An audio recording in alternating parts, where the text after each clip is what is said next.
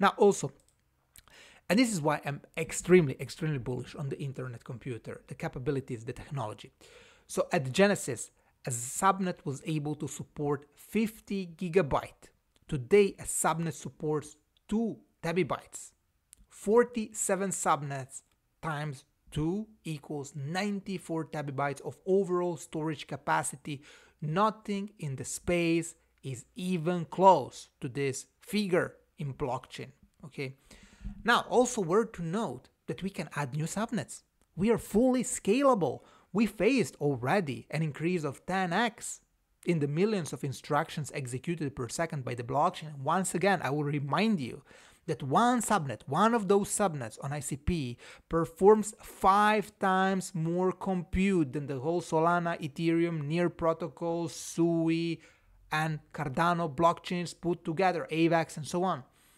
5 times one subnet. We have 47 subnets. Of course, not every subnet has such a high amount of instructions executed per second.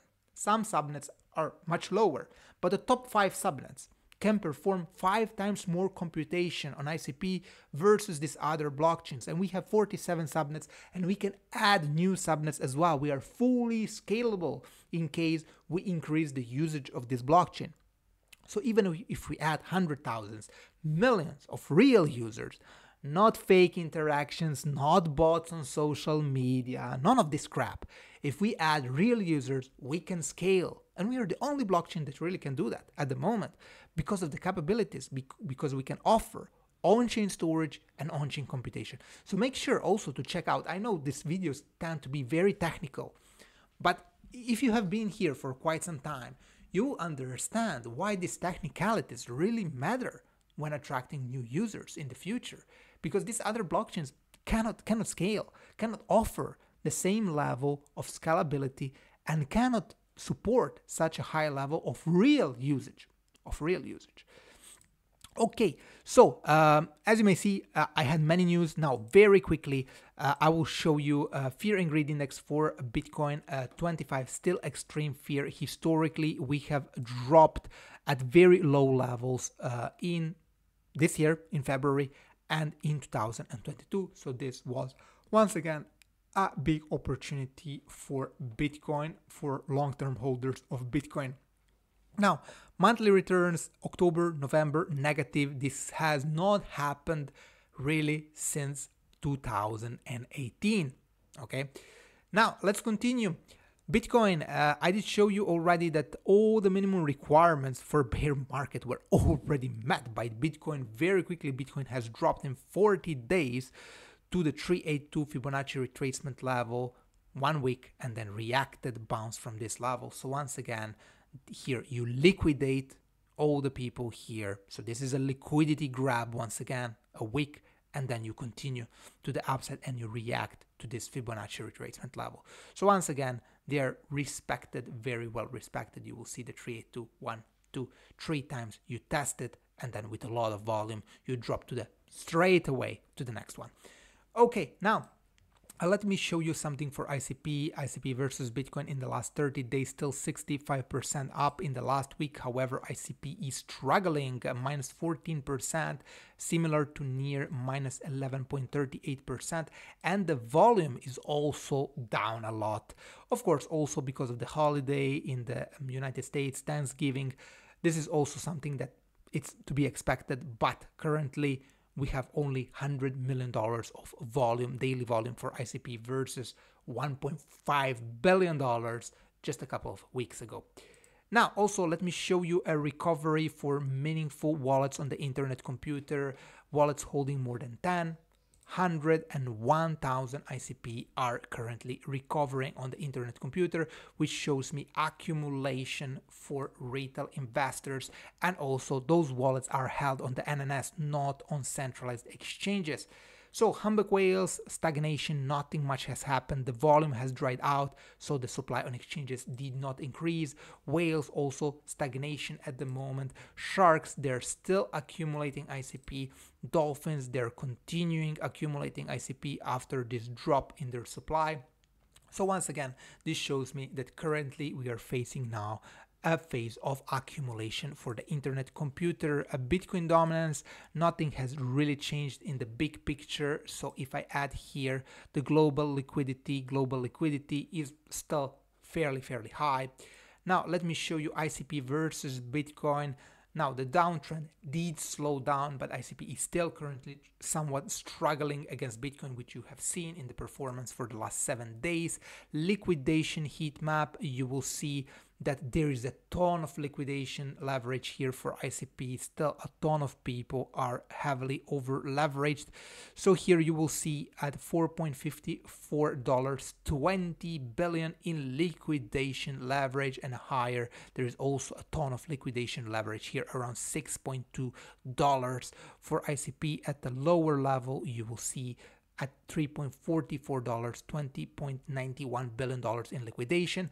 This doesn't mean that these are real liquidations. This is just interest. It can be also fake interest. They can remove the orders. So in reality, the liquidation on a daily basis will be much lower because one, these people that are trying to speculate and they're trying to manipulate the market can remove orders from the order books of the exchange, and two, because those are heavily over leveraged 20, 50, 100x positions. Therefore, if you have $1 million in liquidation leverage, this doesn't mean that the liquidation will occur for $1 million. If you are 100x long with 10k of collateral, you will be liquidated for 10k. So this is how this works. This is why these numbers look so pumped up, unrealistically high, much higher than the market cap. But the reality is because of what I mentioned. And I have explained this in a separate video. Now, definitive voting power is increasing, I would not say quite dramatically, but has been increasing for days. I have spotted this trend and this has bottomed. Let me show you at 19.44%, or rather at 22.09% actual, I'm sorry. And now in a month we are up from 22% to 23.71%, which is quite significant for a 1 month move. Now let's continue with something else. We are still in fear for ICP. Real-time metrics, volatility still high, momentum, rather volatility shows still fear, momentum down, volume down, especially look at this, minus 78.4% versus the 30-day average. So volume is really down a lot, momentum also really down a lot for ICP. And this once again shows me that there is potentially an accumulation, because this sort of accumulations usually happen when the volume is very low. Now, I will show you once again Replit and Lovable. They are very profitable. And why I'm showing you really this, because I believe Caffeine AI can become also extremely profitable in the future. But those wipe coding startups are facing a big copycat risk, because Lovable, Replit, what's the difference between them? Why you should use Lovable? Why you should use Replit over Lovable or Base 44 or whatever other? There will be thousands of those startups. Why? And here one of the founders of the startups is mentioning, hey, I deploy an innovative tool and in 1 to maximum 2 weeks the competition already has copied this tool. So what is currently going on and why ICP is unique in its infrastructure? You cannot copy that. You cannot copy something like Caffeine AI. I mean, you can deploy it on Amazon Web Services, but on the ICP, you're storing data on chain. And many people told me nobody cares. Retail investors don't care, right? Well, I do care, and everyone should really care because of multiple reasons. And when the market figures out, and let me tell you, when the market will figure this out, when there will be a big outage, okay? When all your data, all this data that you have stored using Base 44 or Replit or Lovable, and it's going to happen sooner or later, they're going to be hacked. And then people will figure out, okay, AI is not safe because it's a honeypot. I gave all my data to the AI and now someone stole all my data, right? So then the masses are going to figure out there is a big issue. On the internet computer, your data is stored in canister smart contracts. Good luck, guys, trying to hack this. Good luck. It's much, much harder. And this was explained why it's much harder, because in Amazon Web Services, there is maybe one point of failure, while here you have thousands. You have to hack thousands of canisters, probably, okay, millions of canister smart contracts to store all this data. It's much, much harder, okay? So the infrastructure is built to avoid this sort of issues, while traditional infrastructure is not. So this is a big honeypot, and this is a big problem. Even if we disregard the security, which is the most important aspect, of course, where is your data stored? There's also another aspect, that ICP has potential for on-chain computation, which is not possible at the moment. And this just shows me that AI is not possible on the blockchain at the moment at all. So whoever is claiming that is running AI on-chain is lying. ICP is running complex AI models already on-chain, like DeepSeek running in a canister smart contract. This is possible on the internet computer. But the big problem is that currently on-chain computation takes a bunch of resources, okay? It will be expensive. So they need still, in my book, 6 to 12 to 24 months to figure this out. And they really should start developing this. They shouldn't be satisfied and happy with Caffeine AI running on off-chain models. Those off-chain models are good. Gemini 3, those off-chain models are very, very good. But I believe we can, this is a copycat, as I mentioned, we can build a complex model on-chain. It's possible, I believe. It just would take a lot of time for them to develop, and they will once again be the first ones to develop something like that. So if this could technically run, and I believe it's possible to run this on-chain, fully on-chain in the future, maybe not now, as I mentioned, maybe in 12 to 24 months, this would have a radical impact on the tokenomics of the internet computer. Even with only on-chain storage, this already will have a big impact on the tokenomics. If they figure out on-chain computation, this would have a radical impact on the tokenomics of the internet computer, especially if they will, and I believe they will, be able to onboard hundreds of thousands of users in the future. Also, another big issue, and then we are going to see the price action of ICP. Another issue that many people presented, why they don't launch Caffeine AI. They should have launched this already. Let me tell you. So, Caffeine AI was available in alpha in July, after the 15th of July of 2025. Now we are in November, Caffeine AI is in beta. The launch is expected for the end of Q1 of 2026.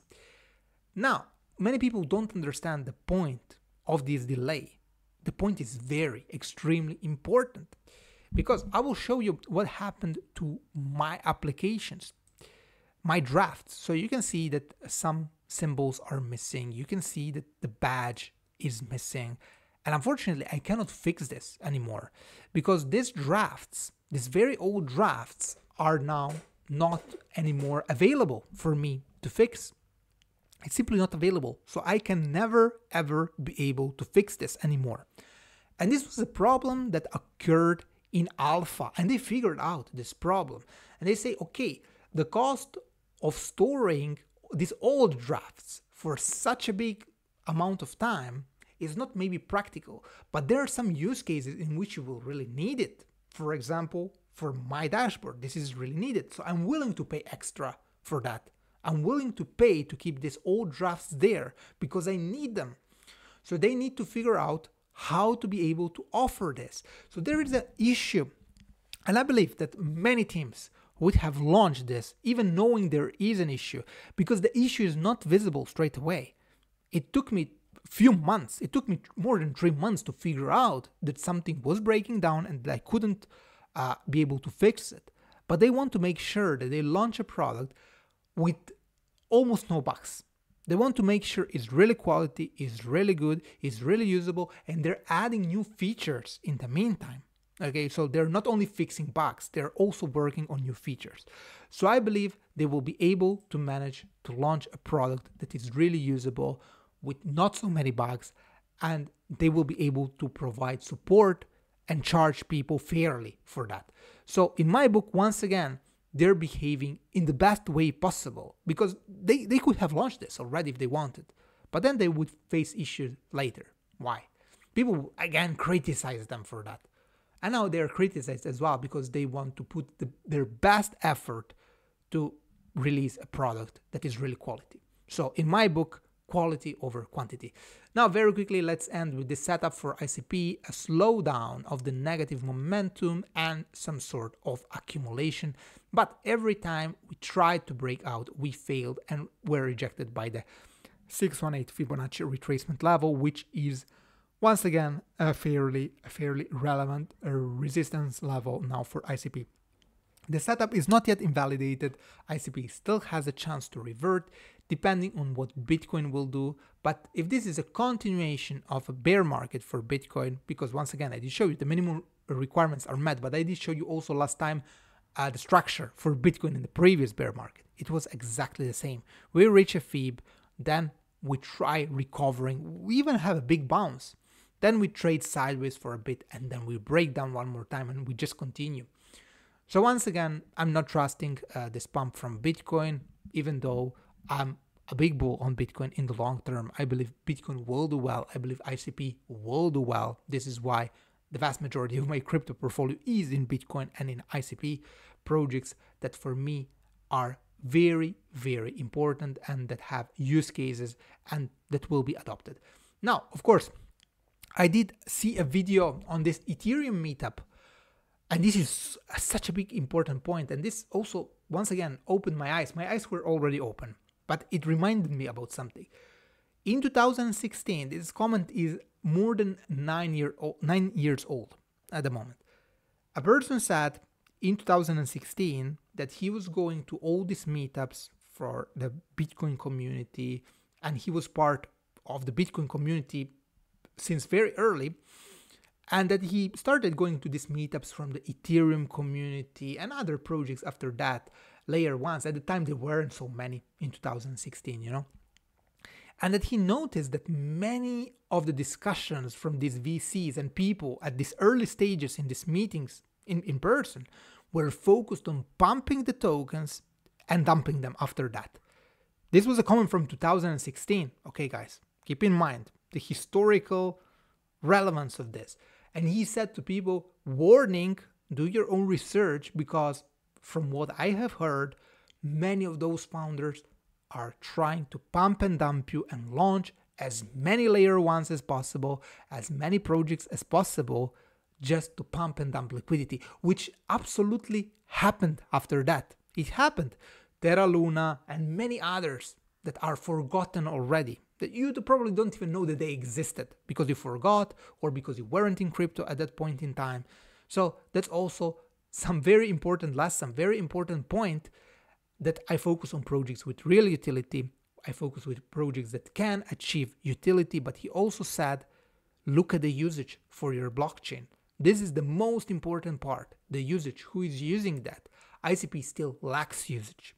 And this is why this is still, in my book, a speculative bet, but out of the thousands of speculative bets that I'm looking at this moment, this is one that is backed at least by fundamentals, by real use cases, by capabilities, by a good R&D team that stands behind this, real professionals. It was in a bear market already for quite some time. They could have been gone already for a long time ago if they wanted. They kept developing their project, and if you have been here for 2+ years, as I have been here just tracking ICP, you will know by a fact that the technology now is better than 2 years ago. So they were not just sitting idle and waiting for better days, they were using some funds to develop this project. They were not dumping ICP and disbursing funds and trying to scam the community. That's my whole point here. It still could fail, but at least if it fails, I know I put my best effort, my best research to track projects with really good tokenomics, potential use cases, and a good team. That's it, guys, for today. If you like this video, smash the like button, subscribe to the channel, and I will see you in the next one. Bye bye.